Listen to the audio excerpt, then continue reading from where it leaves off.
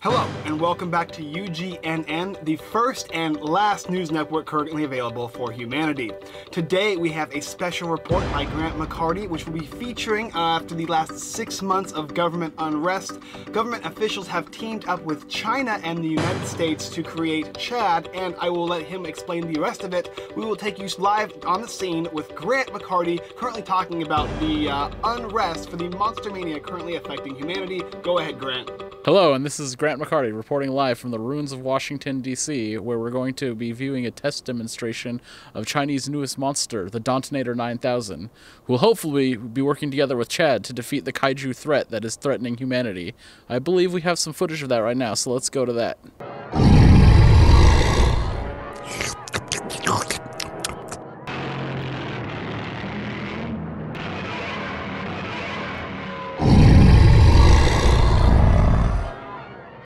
Ah, wasn't that some scary footage we have there?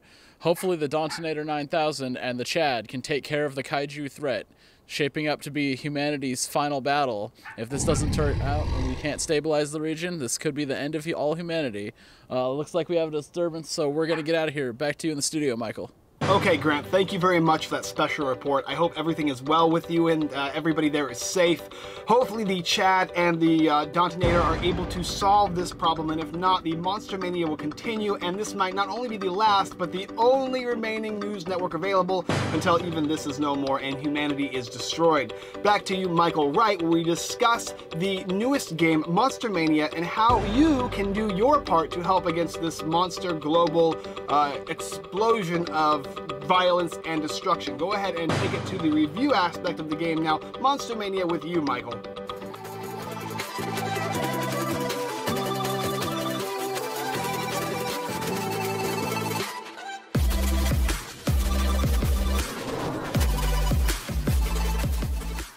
Hey guys, welcome back to another Unfiltered Gamer Kickstarter board game review. Today's game up on the tabletop is called Monster Mania by Josh McMurray, and it's by Meet Me at the Table Games. It's for 1 to 6 players, takes about 30 or more minutes to play, and it's for ages 10 and up.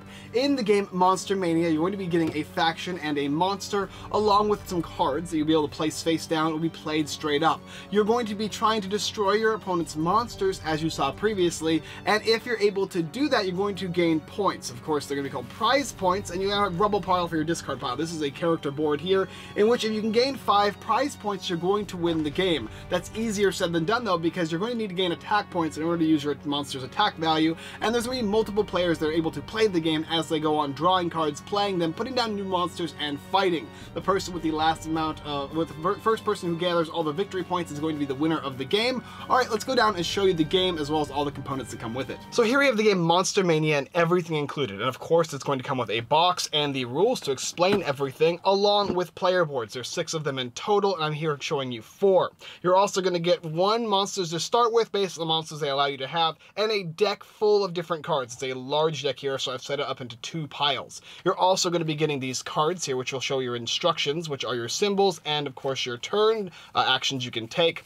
And you're going to be giving everybody one of these cards. You're also going to get your player boards, and of course these tokens, whether it be damage, whether it be attack points, or whether it be these things, which are going to be prize points. There's other ones that are turn markers, specific cards. On your player board here, you have your combat zones. You're going to have your support zones. You're going to have your prize pool areas, where if you get 5, you win the game. There's your attack points area, where you just put points in here for the attack of the monsters, and then you can utilize them to attack. And then your rubble pile, which is basically your discard pile. This is pretty much everything you get in the game, other than maybe any other extra stretch goals and whatnot that come with it. Alright, so let's come up and talk about how to take a turn. For a turn in Monster Mania, you're simply going to start by having 5 cards from the deck that you take after shuffling the deck. You're also going to get 1 randomly selected monster from a pool of the 9 monsters that are available in the game, which of course there could be more. And then you're going to be able to take any actions you want, whether it be putting down a face down support card, playing a face-up environmental card that's going to give you attack points and other potential counters, and then placing it in the rubble pile, or placing a monster in your combat zone. You can place as many cards as you want, up until the point where you have no cards in hand, and of course you're also able to attack. In order to attack, you have to play attack points from your attack point pool, use the attack on the monsters that you have to choose, and select an opponent's monster to take that damage. If a monster goes to 0 health, they are dead, and you're going to gain a prize point. When you have no more cards, or when you choose to end your turn because you don't want to play any more actions, you pass, and the next opponent gets to take their turn. At the beginning of the turn, regardless of how many cards they have in your hand, you're going to draw up to 5 cards, having a max limit of 5 cards in your hand, and continue the game in a clockwise fashion. Defeating monsters is the goal of the game, and once somebody is able to defeat 5 monsters from their opponent's side of the field, or any of their opponent's side of the field, and gain those 5 prize points, they are going to be the winner of the game Monster Mania, and that's the idea of how to play. Let's take it down below, and I will show you a couple rounds of how the game is played, and what it takes to win the game. So now we're back to the game Monster Mania, and I went ahead and set up for 4 players. Every single player is going to get a random monster from the deck. You take out the monsters of each unique type, and then you shuffle them up and give everybody a monster. We've got Volpanic over here, and Gargantuan. This is a Tricksail Terrestrial, and then Iron Menace. This is the main deck of cards. We're actually going to go ahead and put this all into one big deck, but for purposes of being able to see it easier, I've just went ahead and set it into 2 decks, which I have people draw from. All the tokens are just here and ready to be used, and of course, if you want, you can give every single player 1 or 2 of these player cards depending on how many number of players there are, so they can see the different symbols and their turn instructions. Okay, so to begin a game, we'll go ahead and start with this player over here and look at his hand of 5 cards. He's got a counter here, another counter, a support card, a monster, and an environment. We'll go ahead and play that monster card. Remember, you can play as many actions as you want. An environmental lets you discard this card to gain 2 attack points, so he can put this into the rebel pile, and then he's going to be able to gain 2 attack points, so 1 and then 2, which you go ahead and put in your attack point pool. We've got a support here, which says once it's activated, deal an extra 5 damage to an opponent's monster for up to 3 attacks, so we'll place it face down. You can flip it when you want, but when you want to flip it, it's going to give you 3 of these little time tokens here, which will symbolize every single time you use an attack, it gives you plus 5 damage, and then once all 3 are gone, the card is gone as well. These counters will let you do certain things. Like, for instance, if somebody attacks one of your monsters, you can play this card and search your deck for one of these guys here, a pterosaur, and put it into play. It'll also be a little bit stronger. And then this one here is whenever an opponent would play a counter, this card counters that counter. So we'll hold on to these 2 cards here. It's pretty useful to save for later. After that, he's going to go ahead and end his turn because he doesn't want to use anything. This guy's attack here is, it says, shows 2 for 10 damage, 3 for 15, and 4 for 35. And it's based on the number of attack points he has. So he could do 10 damage to a monster here, but that's not going to do enough to kill it. This guy here has stronger attacks, but it also costs more attack points. So the next person's turn in clockwise order is right here. He's going to go ahead and look at the cards in his hand. He can go ahead and play Osmec, and he can go ahead and play, let's see, a support card here. This one says once it's activated, it heals a monster in combat for plus 5. And then we have environmentals here. This one you can discard along with, let's see, discard this card, and then discard 2 other cards from your hand, and then you gain 3 attack points.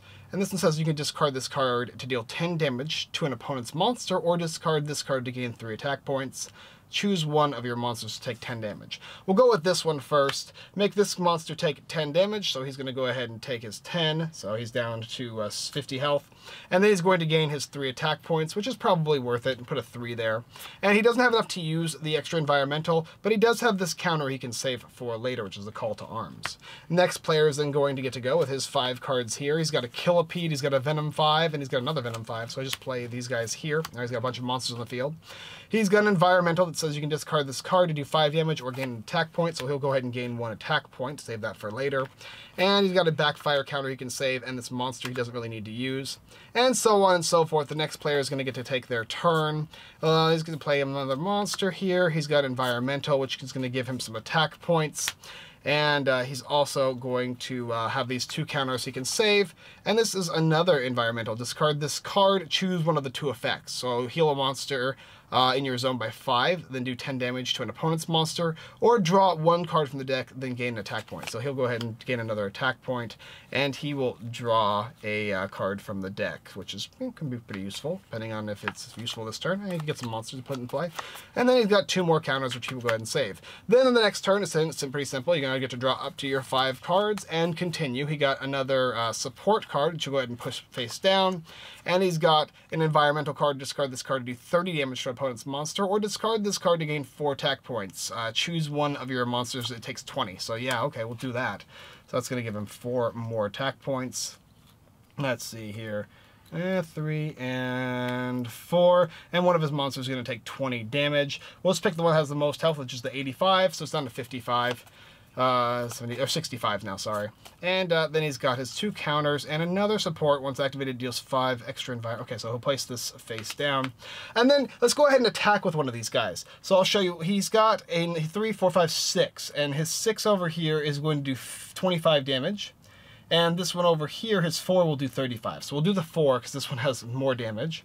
And when he does this, he also takes one of these and takes it off, which is going to increase it from 4 to 35 to 40 damage. And then he selects a monster around here. So he'll select this Killipede, which has 40 health. It will take 40 damage, and then it will die, putting it in the rubble. And this player has defeated one of the monsters, and he's going to gain one of these. However, if maybe this guy has a counter in his hand, so for instance, when one of your monsters in the combat zone would take environmental damage from an opponent, choose one of your opponent's monsters. That monster takes the environmental damage instead. Well, it's not environmental damage, it's straight attack damage. So had he used this as 30 damage, it could have been blocked. But because he didn't, this guy is going to lose his monster, right? And that's one of the 5 points this guy needs to win the game. He could use his 2 other attacks, but I think he's going to go ahead and save them. And then it's only the next player's turn. Drawing back up to 5 here. We got another environmental card, deals 25 damage. Oh, he can gain 4 attack points and choose a monster to take 15 damage, which he'll go ahead and do. 1, 2, 3, and 4 more. And 15 damage. Let's see, this guy here will take another 15. He's already down to 35 health. But he's got a lot of attack. 3, 4, 5, 6, and 7. And this one here is 4 for 45. So we can go, or 5 for 45. So we'll go ahead and remove these to do 45 damage. Let's select something on the field that has... Ooh, nothing has 45. So let's go ahead and hit this big guy really hard. That will give us some extra damage on him. 55, 65. So he's only got like 20 points left. All right, and does he have anything else he can do? Discard this, then discard 2 other cards from your hand to gain 3 attacks. So he can do that. And discard 2 other cards from his hand that he doesn't need. Maybe these 2 here.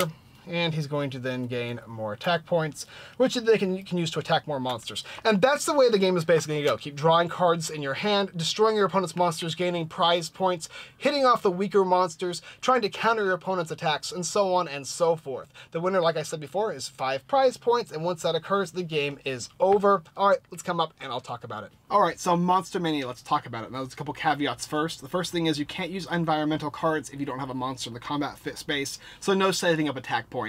Another thing to note too is when you attack, you can do it multiple times provided you have enough actions. So there's infinite actions provided you have the cards in your hand to be able to do so, and you're able to deal damage to yourself on the first turn, which will give you those attack points, but you're not able to attack your opponent's monsters on the first round. So everybody gets a chance to play certain things, hold their counters, and then the fun begins. So the next round is when everybody can simply start attacking. It's the same rules as Magic the Gathering and whatnot.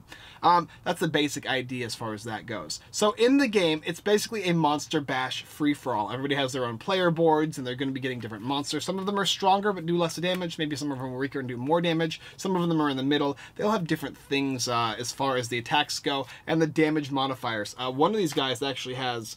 you can do a lot of damage with them, but they require a lot. This guy here, this Volpanic, he needs 9 combat points to do 70 damage. That's almost enough to defeat almost any monster in the game, so that's pretty strong.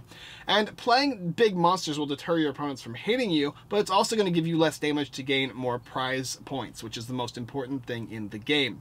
There's, of course, the environmental cards, which can hurt yourself to give you attack points, or just simply give you basic attack points. You can use those cards to deal damage to your opponent's monsters. But like I had previously stated, there's cards like Backfire that are going to counter the amount of damage done by environmentals. There's also counter cards that will counter damage done by monsters. So instead of attacking me, I'm going to make it retroactively attack you instead. And that type of a thing, right?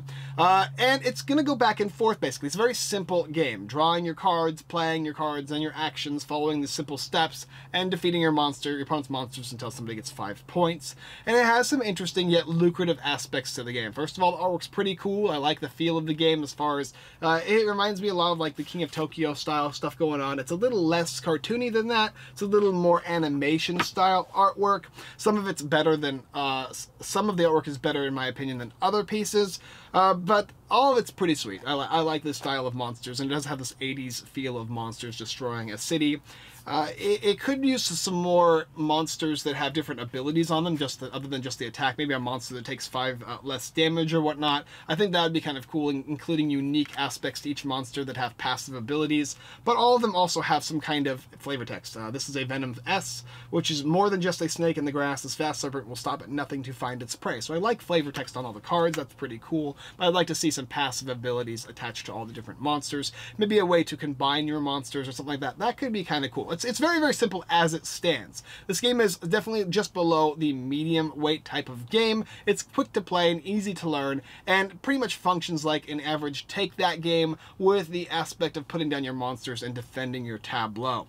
Support slots. You place cards face down, you can flip them up. They don't actually, I don't think you can actually use them on your opponent's turns as a reactionary aspect. And when I first thought of Yu-Gi-Oh, right, because when you place your cards face down, you've activated my trap card. You can go ahead and flip over a card, right? Well, not in this game. This game you're going to be simply using them, and they're very similar to environmental cards, except instead of getting attack points, they'll do something specific, and they can last for a certain number of turns or a certain number of actions, like the batter up card, which I showed you. It lasts for 3 attacks, and it gives you 5 damage on top of each attack that you go ahead and use, and once those 3 attacks are used up, that's it. I think there could be even more variety included, which is cool, because as the game stands, it's a very simple, yet nice take that game with some unique little aspects to it, and it's very simple for kids and family members to understand and learn how to play the game. The board is easy to use as well. This does feel like one of those games that I think a family type of gaming environment is going to enjoy, or if you really enjoy games that fall into the line of other like tabletop trading / living style card games, but it's not really like that. As you saw the game, you've seen how it's explained in every way. I've explained the artwork, and the quality of everything it's prototype. It's mainly from the game crafter, so it can all use work on all the stuff, so I'd like to see what it's going to look like when it's all done. But as it stands, it's a fun, cute little game. Another thing to note, it's not a 2-player game. I wouldn't play this 2 players. We tried it a couple times. I did not enjoy it that much, but with more and more players, that was when the mayhem increased and got more fun. I think this game plays well at 4, plays okay at 5, and then 6 it gets to be a little too much, and there's a little too many things going on, and your turn doesn't come around as much. So somewhere in that sweet spot, somewhere between 3 and 5 players, in my opinion. It's also good because it increases the social aspect of the game when you have more players. Then you can say, oh, don't attack me, attack him, or I've weakened this monster for you, you can weaken this. So a little bit of politics comes into the game.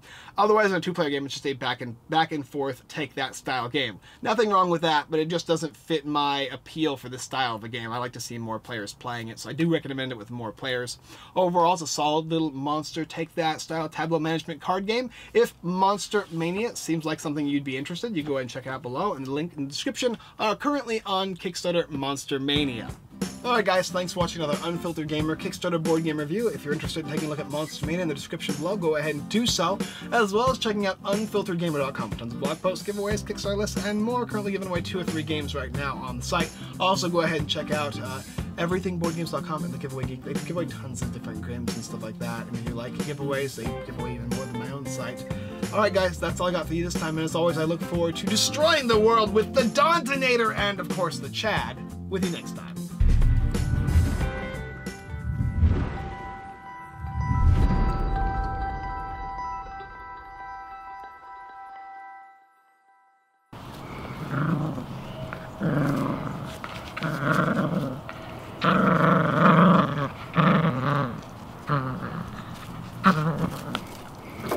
Oh!